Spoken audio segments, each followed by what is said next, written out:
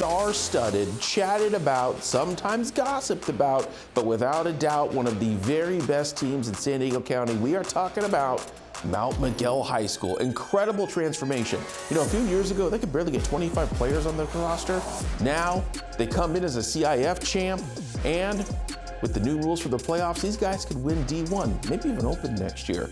They got one of the best runners in America on the outside in Brandon Arrington, alongside another highly touted recruit, Delonte Williams. They could call him Uno. Dynamic running back, AJ Logan, new transfer quarterback from Nevada that's getting D1 attention. That's just the start of what these guys got.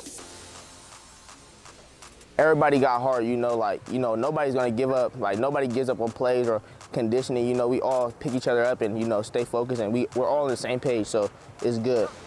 People got us as like lower ranking, in San Diego, but, we came out here like to show people and prove them wrong, because they just, it's just all talk, we gonna show it on the field. Fast, physical, discipline, all that ties into playing the game of football.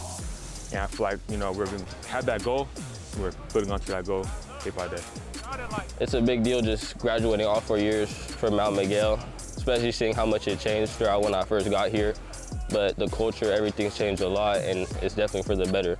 The community, everything. It's gonna be what's all hyped up to like be. Everyone's saying Miguel, oh, y'all come up to open D1, all these other schools playing against big teams. Okay, so what? Bring it on. We're gonna show it, so it's gonna be fun.